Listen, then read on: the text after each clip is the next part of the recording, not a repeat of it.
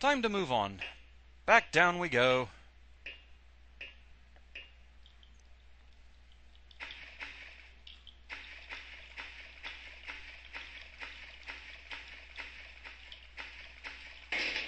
This gate is locked, so we won't be going that way.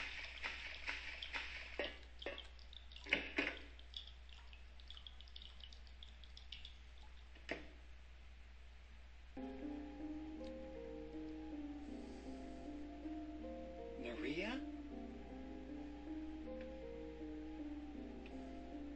Maria? Maria, no! What happened to you? Why? Why?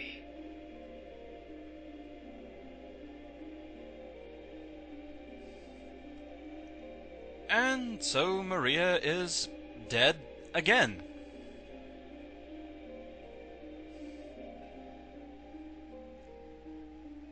Anyone else getting a really bad feeling about this girl?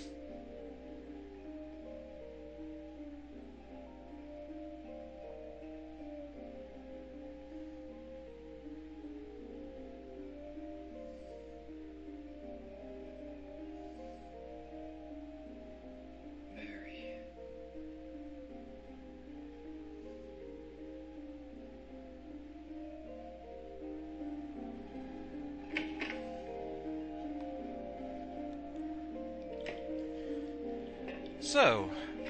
So much for Maria, again.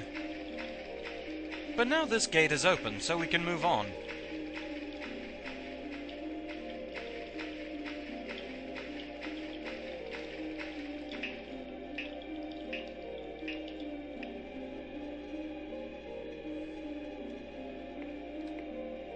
We get a first aid kit. Always handy to have those. And we have a rather strange room. We're suddenly in a graveyard. There's a save point in here if needed. Also a few types of ammo around to be found. Shotgun shells.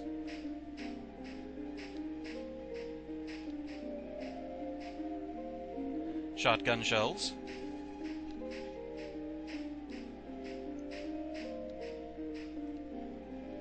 An ampule, okay. I forgot that was here. So let's see what all we have here, and what are you looking at? Oh. Shotgun shells. Won't turn those down. The name on this tombstone is too scratched up to read.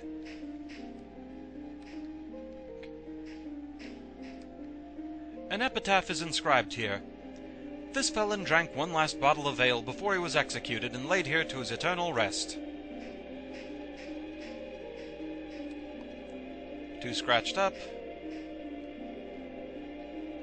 Miriam K. Traitor. For those wondering, that's not the same Miriam that was killed in the murder.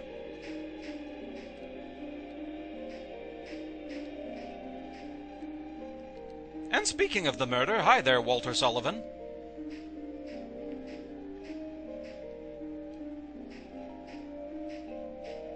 And now we have these ones. Eddie Dombrowski and Angela Orozco. That's rather chilling, but nothing compared to the last one. James Sunderland. Well then, I guess we know where we're supposed to go. Because we apparently haven't gone far down enough yet.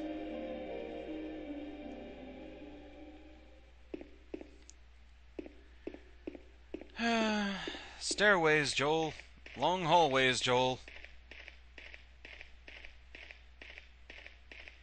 Very, very, very long hallways.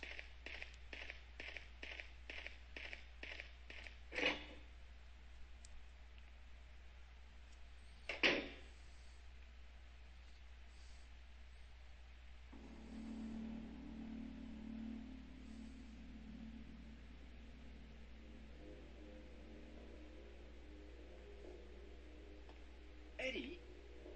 What are you doing? What does it look like? He always busted my balls. You fat, disgusting piece of shit. You make me sick.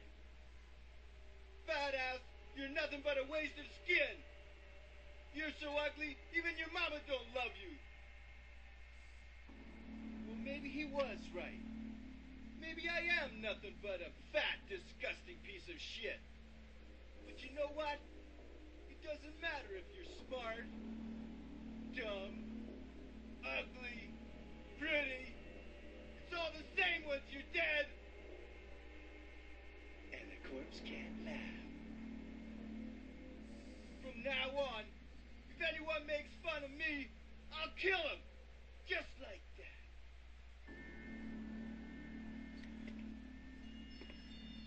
Eddie, have you gone nuts? Ooh, bad move. I knew it. You too. You're just like him, James. Hey, I didn't mean anything. Don't bother.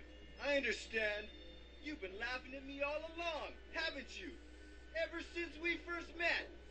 I'll kill you, James. Yeah, Eddie doesn't live here anymore. There are really a lot of weapons that you can use effectively for this fight. But there is something kind of satisfying about using the plank.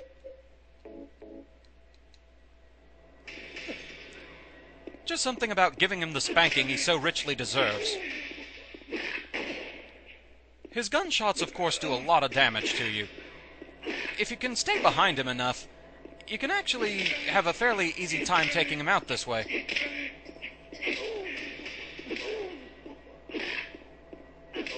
Backing him into a corner and staying behind him, that's the way to go.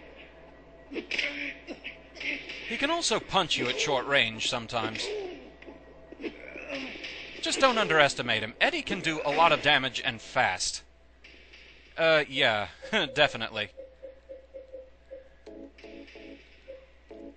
Fortunately, I have plenty of health items.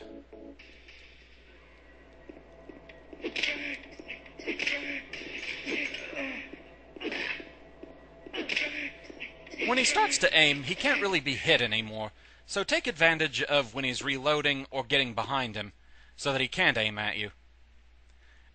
Though, after that, you're gonna want something better for the second part of the fight. He starts getting really dangerous there. I get some rifle shells. Shotgun shells. And that's pretty much all there is in here. So let's continue on.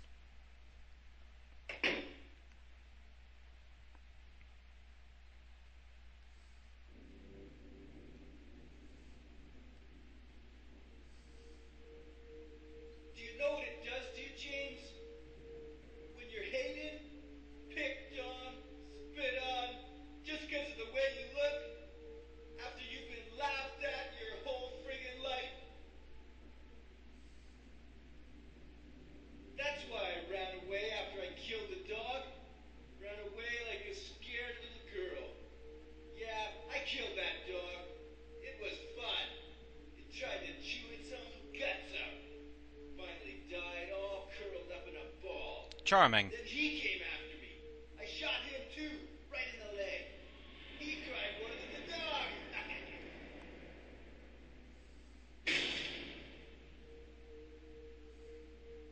He's gonna have a hard time playing football on what's left of that knee. Interesting. Think it's okay to kill people? You need help, Eddie. Don't get all holy on me, James. This town called you too. You and me are the same. We're not like other people. Don't you know that? Let's party! So you want to wrap this fight up as quickly as possible. Best way to do that is to stay close to him so he can't shoot you. He will never shoot you from close range. All he can do is punch. Don't get me wrong, it still does damage, but not as much as getting shot. And so you can wrap this up pretty quickly with the shotgun. Boomstick! Eddie? Eddie? I killed human being. A human being.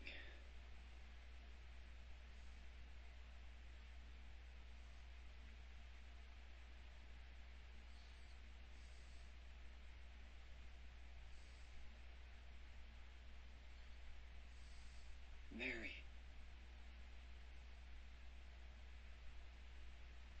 Did you really die 3 years ago?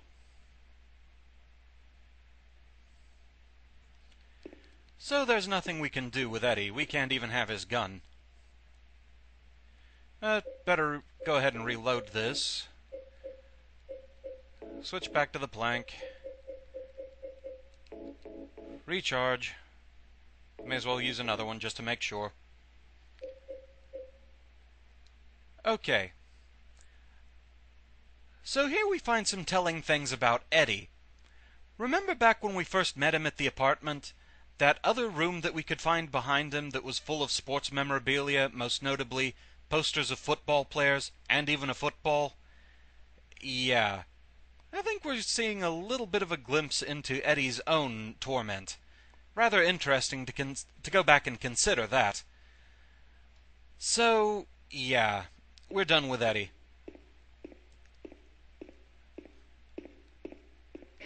Completely driven insane by being picked on. Also interesting that now James seems to be questioning what he thinks he knows.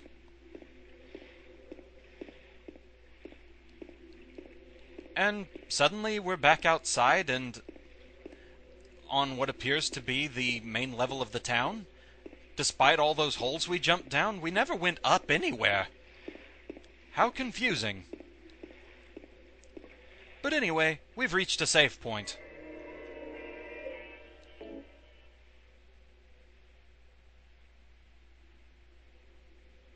Here we are at the shipping dock, and this is where we're going to pick up next time. For now, I'm just going to call this. So thank you very much for watching, I hope you enjoyed, and I shall see you again next time. Until then, fare thee well.